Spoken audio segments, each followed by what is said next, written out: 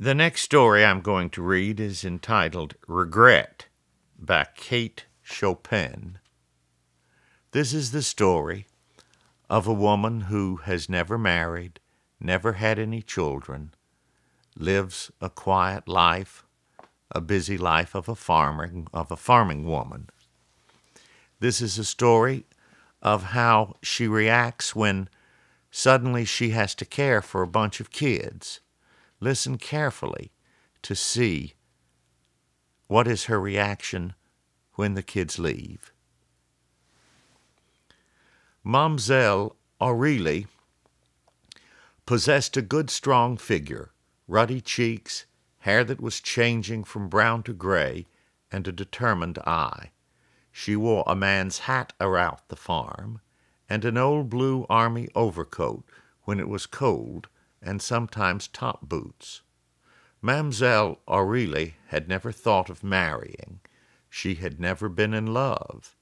At the age of 20, she had received a proposal which she had promptly declined, and at the age of 50, she had not yet lived to regret it. So she was quite alone in the world, except for her dog Ponto and the Negroes who lived in her cabins and worked her crops, and the fowls, a few cows, a couple of mules, her gun with which she shot chicken hawks, and her religion.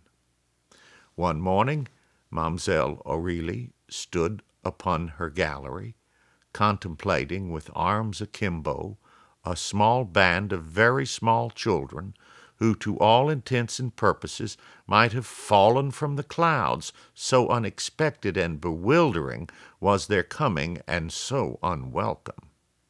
They were the children of her nearest neighbor, Odile, who was not such a near neighbor after all. The young woman had appeared but 5 minutes before, accompanied by these 4 children. In her arms she carried little Élodie. She dragged Thénardier by his unwilling hand, while Marceline and Marcelette followed with irresolute steps. Her face was red and disfigured from tears and excitement. She had been summoned to a neighboring parish by the dangerous illness of her mother. Her mother was away in Texas. Her husband was away in Texas. It seemed to her 1,000,000 miles away, and Valsin was waiting with the mule cart to drive her to the station. "It's no question, Mademoiselle Aurélie, you just got to keep these youngsters for me till I come back. Deuced, I wouldn't bother you with them if it was any other way to do. Make 'em mine. Mind you, Mademoiselle Aurélie, don't spare 'em.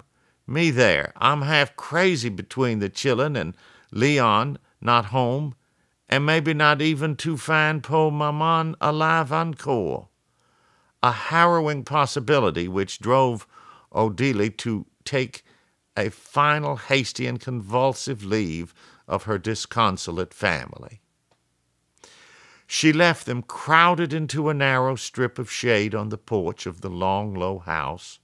The white sunlight was beating in on the white old boards. Some chickens were scratching in the grass at the foot of the steps, and one had boldly mounted and was stepping heavily, solemnly, and aimlessly across the gallery. There was a pleasant odor of pinks in the air, and the sound of Negroes' laughter was coming across the flowering cotton field. Mademoiselle Aurélie stood contemplating the children. She looked with a critical eye upon Marceline, who had been left staggering beneath the weight of the chubby Élodie. She surveyed with the same calculating air Marcelette, mingling her silent tears with the audible grief and rebellion of Thénardier. During those few contemplative moments, she was collecting herself, determining upon a line of action which should be identical to a line of duty. She began by feeding them. If Mademoiselle Aurélie's responsibilities might have begun and ended there, they could easily have been dismissed, for her larder was amply provided against an emergency of this nature. But little children are not little pigs. They require and demand attentions which were wholly unexpected by Mademoiselle Aurelie, and which she was ill prepared to give. She was indeed very inapt at her management of Dolili's children during the first few days. How could she know that Marcelette always wept when spoken to in a loud and commanding tone of voice? It was a peculiarity of Marcelette's. She became acquainted with Tenomi's passion for flowers only when he had plucked all the choicest gardenias and pinks for the apparent purpose of critically studying their botanical construction. "'T ain't enough to tell 'em, Mademoiselle Aurelie," Marceline instructed her. "You gotta tie 'em in a chair. It's what Maman all the time do when he's bad. She tie 'em in a chair." The chair in which Mademoiselle Aurelie tied Tenomi was roomy and comfortable, and he seized the opportunity to take a nap in it, the afternoon being warm. At night, when she ordered them one and all to bed, as she would have shooed the chickens into the hen house, they stayed uncomprehendingly before her.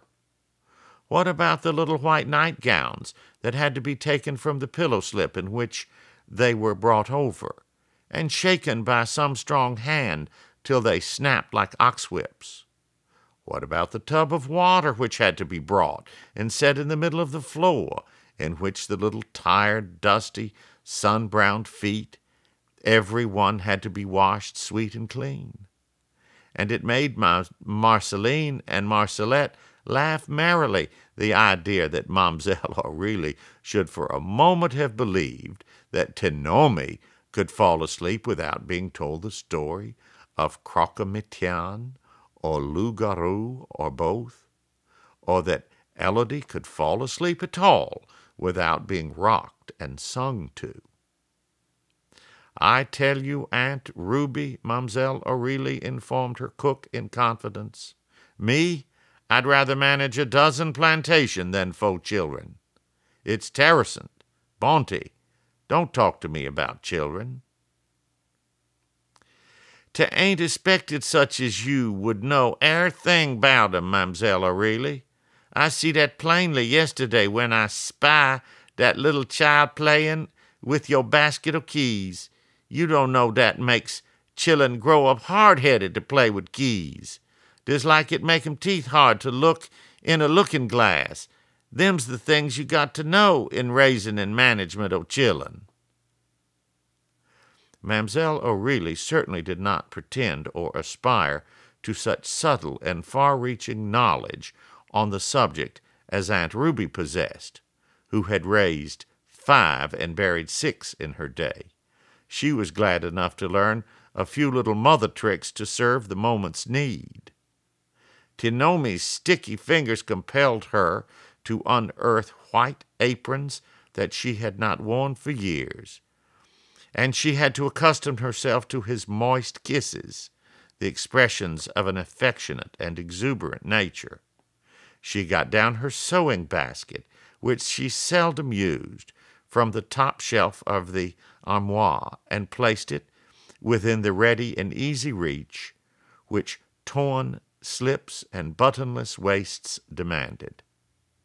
It took her some days to become accustomed to the laughing, the crying, the chattering that echoed through the house and around it all day long.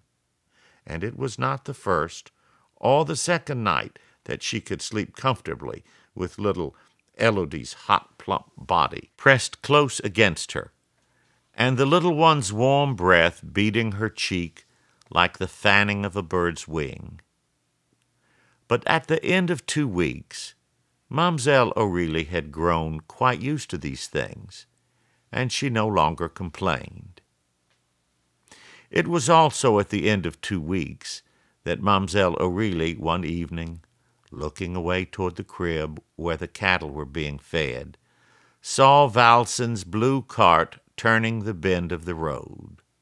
Odile sat beside the mulatto, upright and alert. As they drew near, the young woman's beaming face indicated that her homecoming was a happy one. But this coming, unannounced and unexpected, threw Mamselle Aurelie into a flutter that was almost agitation. The children had to be gathered. Where was Tinomi? Yonder in the shed, putting an edge on his knife at the grindstone. And Marceline and Marcelette, cutting and fashioning doll rags in the corner of the gallery. As for Elodie, he was safe enough in Mamselle Aurelie's arms, and she had screamed with delight at the sight of the familiar blue cart which was bringing her mother back to her. The excitement was all over, and they were gone. How still it was when they were gone. Mamselle Aurelie stood upon the gallery, looking and listening. She could no longer see the cart, and the red sunset and the blue-gray twilight had together flung a purple mist across the fields and road that hid it from her view. She could no longer hear the wheezing and creaking of its wheels, but she could fairly faintly hear the shrill, glad voices of the children. She turned into the house. There was much work waiting for her, for the children had left a sad disorder behind them. But she did not at once set about the task of writing it. Mamselle Aurelie seated herself beside the table. She gave one slow glance through the room into which the evening shadows were creeping and deepening around her solitary figure. She let her head fall down upon her bended arm and began to cry. Oh, but she cried, not softly, as women do. She cried like a man, with sobs that seemed to tear her very soul. She did not notice Ponto licking her hand.